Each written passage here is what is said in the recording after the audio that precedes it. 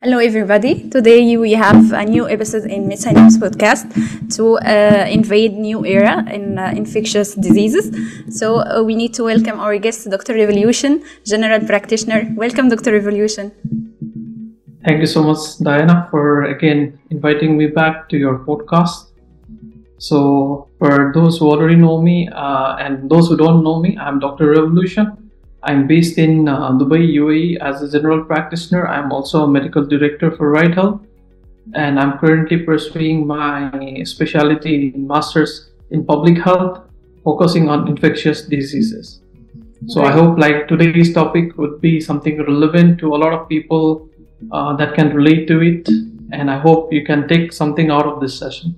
Yes, great. Yeah, we are so impressed with your medical background, Dr. Revolution, and we are sure you will support us with the valuable insights. So today we will invade dengue fever and how to differentiate and manage and all tips related to dengue fever. So let's start with the first point is, can you elaborate on the current epidemiology trends and the specific regions most affected? Okay, before going into the epidemiological trends, I think it is very important for the viewers to understand what is dengue fever. So dengue fever is basically, it is an acute condition, meaning you do not get dengue fever from last 6 months. So it happens very acutely. So it is usually caused by 4 different kind of dengue viruses, and it is usually transmitted through mosquito bites. So what happens is that when a person is sick with dengue, what happens? The mosquito bites that person. So from that, the mosquito will get some blood. So that blood, what will happen? It will be processed in the mosquito's body, and that mosquito, when it bites again to the another healthy person, it will release the virus. So that is how the dengue is acquired, from one person to another person, how it is transmitted. So this mosquito that is responsible for dengue virus also causes you yellow fever, also causes you chikungunya, and also causes you Zika virus. A lot of things. A single mosquito can make your life very troublesome. Yes, exactly. I guess it's maybe a microorganism, but can carry and transmit a lot of diseases as well. Yes. Going back to your question, what is the current epidemiological trends? If we are talking particularly here about UAE, because I'm based in UAE, so I'll be speaking more on based on Dubai, UAE itself. So what we have seen is if we talk about the overall world, of course, every year millions of people get affected by dengue, and out of millions, unfortunately, a lot of people lose their lives, even though it is a very easily and manageable disease. So if you seek timely treatment, then a lot of people can get 100% better from dengue. Currently speaking in Dubai, we do not have a specific data to tell okay, this is the trend of the dengue. However, what I can tell you is that based on my experience, a lot of my colleagues' experience who are working in UAE, they have reported, yes, after the rain there was a heavy rain in Dubai on April 16th. So after that, what happened? There is a lot of people who've been suffering from dengue. We've been seeing a lot of rises in cases. Great. So, Dr. Revolution, in this point, we need to know more details and tips beyond the differentiation between dengue fever and other febrile illness. So, how can we differentiate between dengue fever and febrile illness in our differential diagnosis? So, dengue fever and febrile illnesses, other febrile illnesses, actually, it is for a common person, for a normal person who doesn't have much medical background. It can be very difficult for them to differentiate between a normal dengue fever and a normal cold and flu, because the symptoms almost overlaps each other.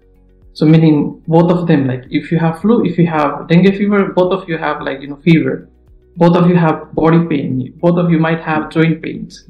So for the dengue, there are some certain things that you should watch out for, some certain things heaviness at the back of your eye. You feel there is a very heaviness on the back of the eye. The muscle pain and the joint pains in dengue are usually very severe. So it is not like a normal flu that you have mild body aches and all these things. They tend to have more severe issues. Other symptoms could be, some people might have bleeding from the nose or from the gums. Other could be vomiting issues or changes in appetite and all of these things. So usually although the symptoms are very similar, if you are not sure, consult with your healthcare provider so they can advise you whether this is like dengue and we need to do something about it, or whether this is common cold and flu that can be easily managed even if you are at an outpatient basis. Great. So, Dr. Revolution, what are the red flags that showed prompted heightened clinical suspicion for severe dengue fever, and guide our management approach? Okay, so for this, like we usually say there are like 7 warning signs. So warning signs, because we call them warning signs because this is giving you a warning that you might be heading into something that is much worse. So besides the common symptoms that we talked about just now, fever, headaches, vomiting and all these things. So some warning signs are severe abdominal pain. So you have fever and at the same time you're having severe abdominal pain. That is one of the warning signs. The second sign is persistent vomiting, meaning like, you cannot keep any food down. You're putting some water, you're vomiting out. So this persistent vomiting is there. Other can be like, signs of any bleeding, like, you're having continuous nasal bleeding, you're having gum bleeding. Other can be lethargic, or like the patient is like not aware about what is happening in his surrounding. That can be another thing. Other things that we usually watch out is like, we do some blood test, like a CBC and platelet test, we say. So if the patient has like a rapid declining platelet levels, or if in the CBC we see there is a rapid increase in hematocrit levels. So these are the warning signs we usually advise our patients to watch out for. So if these are present, we usually advise like to do an immediate consultation. So when we talk about like how do you manage this case? So managing case, like it depends, like it can sometimes people have dengue, they have mild symptoms, they get better by themselves at home. Some people, they come to the clinic, then we do some treatments, then they start feeling better. And sometimes if there are warning signs present like this, then we usually have to refer patients to hospital to get admitted and for further management. Great. So, Dr. Revolution, what are the current best practice for managing dengue fever patients, including fluid management and supportive care? Okay, for the dengue, unfortunately, as of now, we do not have a particular antiviral medications to target the dengue virus itself. So now our current practices usually lie on giving the supportive management. So in terms of management, we usually cannot prescribe much medications to a dengue patient. The mainstay of the therapy is fluid rehydration. So make sure that the patient has adequate fluid intake, or if it is not adequate, if the patient has severe dengue signs, then maybe IV drips will help. We tell the people this is very important, that you might have severe joint and muscle pains, but you're not supposed to take painkillers like diclofenac or brufen or this kind of things. So because these kind of painkillers can cause more gastric irritation and also increase your chances of having bleeding. The other steps in management is usually providing adequate rest, and whatever like fever or body pain can only be managed through a paracetamol tablet. So besides that, medications will really depend on what are the symptoms you might have or what is the severity of presentation in the case. Great. So, Dr. Revolution, as you mentioned, there is no antiviral specified for dengue fever. We need to have a little bit about vaccine. So, can you discuss the current state of dengue vaccine, including their efficiency and limitations? Okay, so vaccines wise speaking, there are usually like 2 kinds of vaccine that is currently available in the market. So one of the vaccine is, we call it dengue vaccine. So this is usually a vaccine that is a live recombinant vaccine, meaning it's a live virus that has like all 4 serotypes. So dengue virus is caused by 4 different strains of the virus. So that's why, people sometimes ask, if I have dengue before, will I have a dengue again?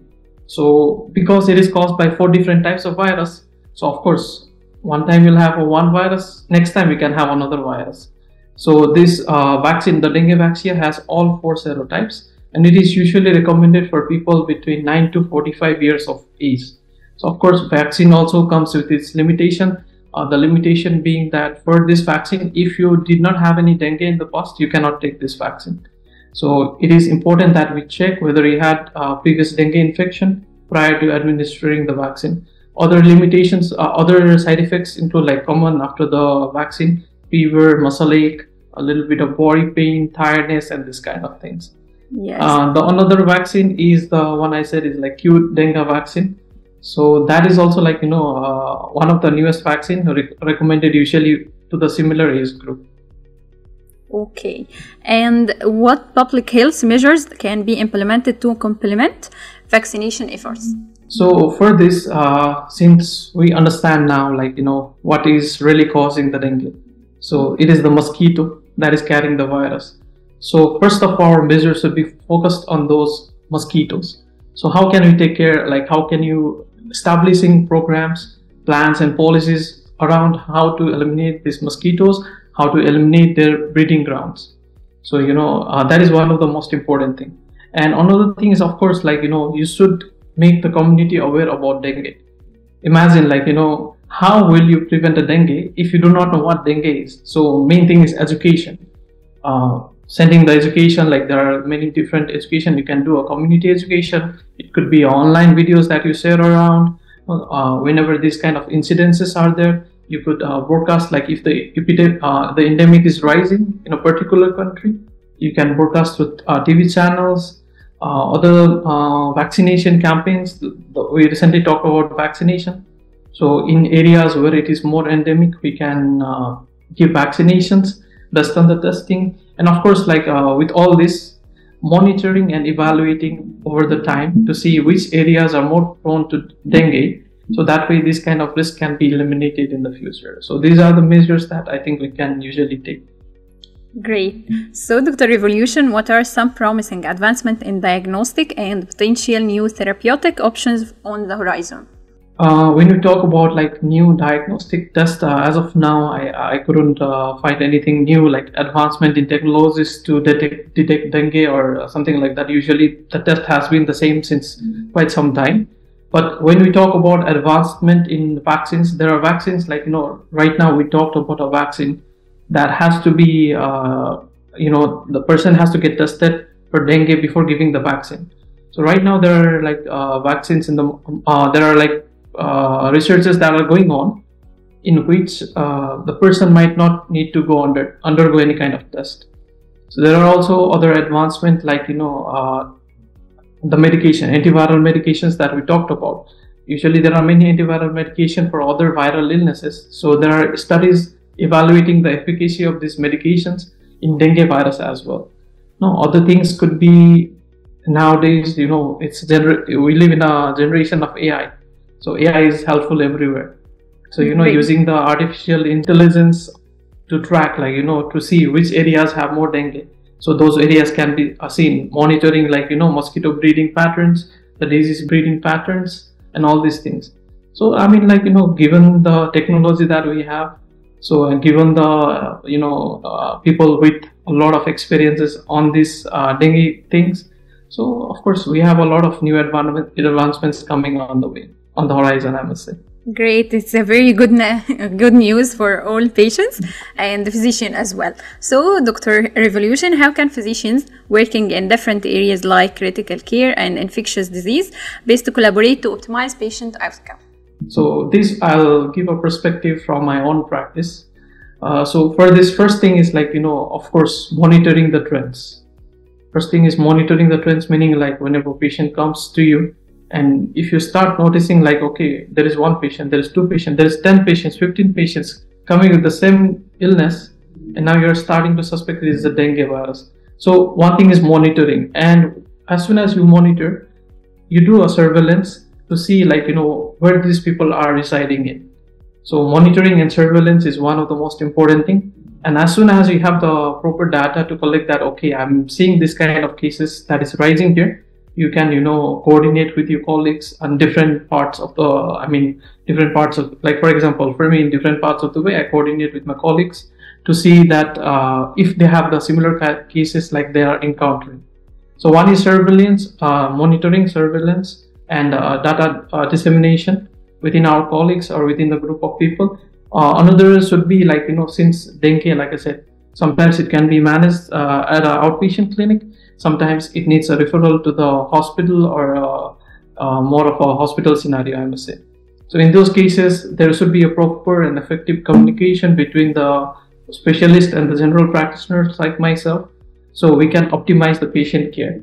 Other things are like, regarding advice regarding vaccinations. Like, usually what happens in a busy setting, sometimes vaccination, most of the people do not prefer to take vaccinations, because one of the limitations is that you should have a dengue test.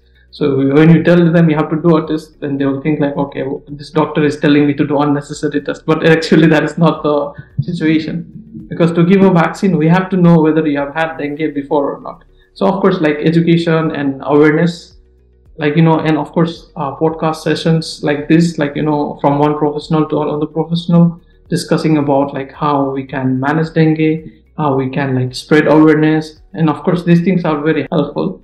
And one of the main thing is, of course, continuous education of the general public and as well as the medical community on the latest advancement, so a latest treatment can be administered to the patients who require it.